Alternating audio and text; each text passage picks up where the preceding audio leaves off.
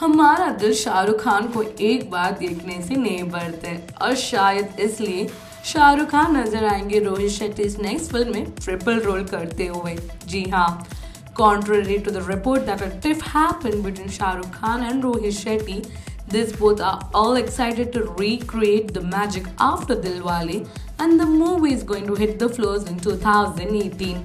ये movie Tamil movie तेरी का ऑफिशियल रीमेक है।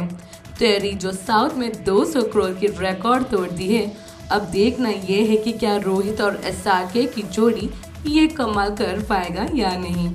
Till then, do let us know how excited are you to see Shah Rukh Khan in triple role on our comment section. For more Bollywood gossips and updates, do not forget to subscribe to our channel.